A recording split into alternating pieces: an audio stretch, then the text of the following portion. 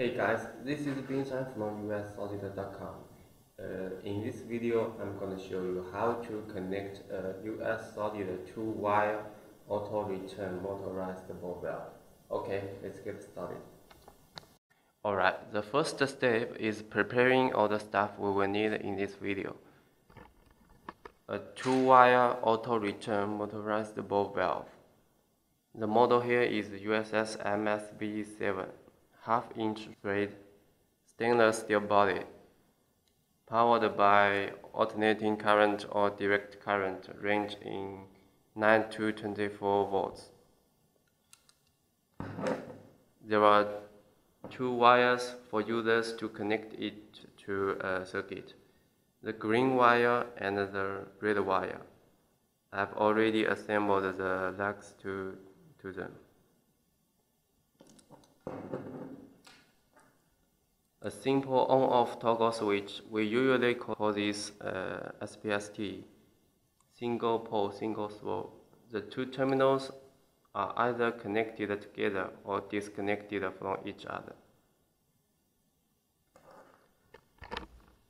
An adjustable power supply.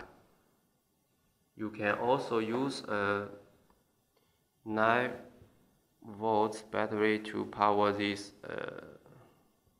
ball valve.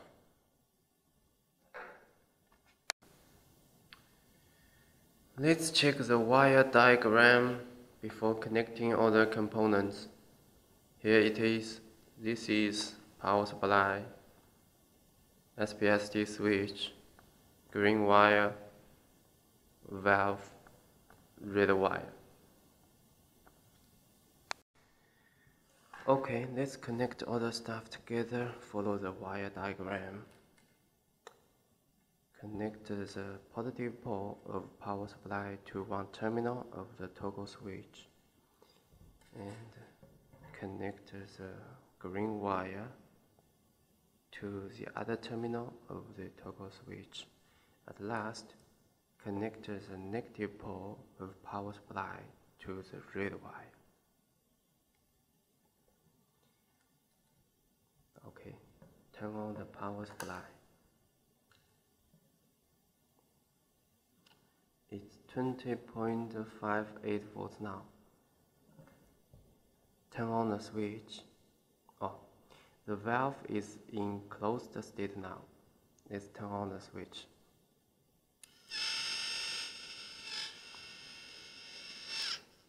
The valve will open and remain open. Once open, the consumption is nominal. Let's turn off the switch.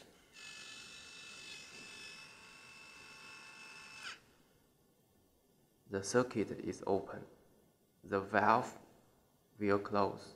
Once in the closed state, the valve is fully de-energized, which means the power consumption is zero. The 2-wire auto return model is perfect for the situations where the valve needs to be closed in case of power loss.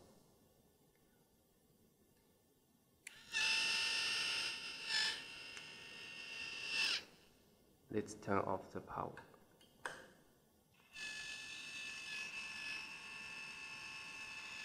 Did you see that? The valve closed.